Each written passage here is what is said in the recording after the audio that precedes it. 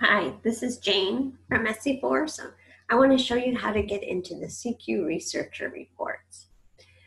So let's say there's two ways you can access it for Dr. O'Brien's class. One is to go to the library guide for Dr. O'Brien. She has links right on the guide to those CQ Researcher reports. Remember, the guide is at esearch.sc4.edu/SOB. So if we wanted to go to bullying and cyberbullying, we can just click right on that link. It opens it as a new tab. Then it will prompt you to log in with your SC4 portal username and password. Now your username, it's not asking for your whole SC4 email address, just the first part of your username up until the @ sign. So here mine's J. Lewandowski, then your password, then log in. Another way you could get to CQ Researcher, you can just Google SC4 library. Should be the first thing that comes up. Go to databases A to Z. Let's say you're looking for your own CQ Researcher on something, on a topic.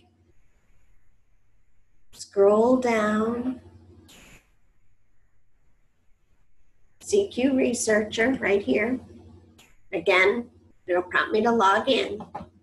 I click log in.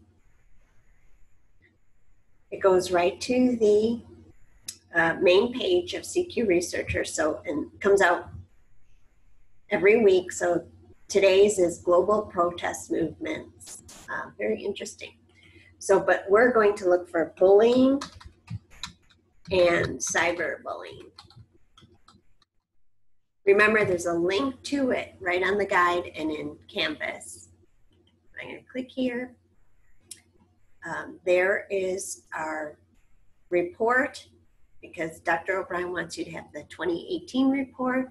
There is a short report that talks about it also back in 2015, but we'll just click right on bullying and cyberbullying. You bring up the report in an HTML format. So it reads through, it's about 15 pages long. You can use the table of contents over here on the left to go right to certain sections. But if you prefer, like if you have a slow internet connection or limited internet, you can view it as a PDF here. It will open as a PDF, which then you can download and save to whatever device you have. Like you could save this right to your smartphone, for example.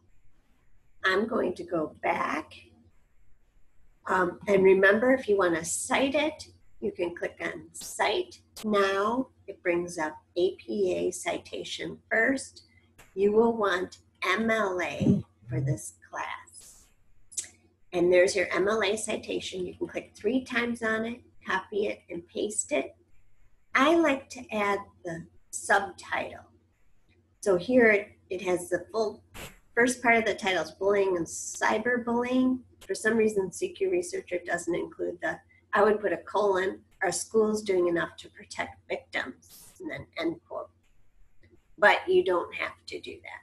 But you do have to enter the day you accessed the report. So for today, I would have accessed 1 May 2020, period, to this. Once I clicked on it, copied it, and pasted it into my works cited, then I could add the date access part. And remember to contact us if you need help. Thank you.